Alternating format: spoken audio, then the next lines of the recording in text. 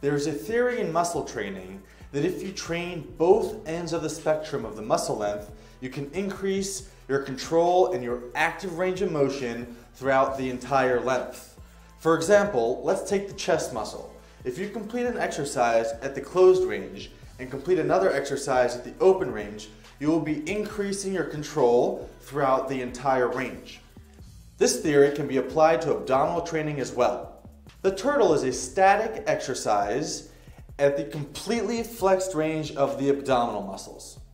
Being able to execute this exercise properly can help increase control through other ranges of motion that will be important when you deadlift, when you squat, or do other forms of exercises. This exercise will be taught from regression to progression. In other words, from the easiest way it can be completed to the hardest. To set up, you're going to get on your hands and knees, arms and legs parallel to each other and palms flat on the ground. Then, as if a crane was lifting you from your waist, lift up until your knees are hovering approximately 1 centimeter off the ground. Hold this position until shaking becomes noticeable or until muscle cramping begins. A slightly harder version can be done by bringing your elbows closer to your knees.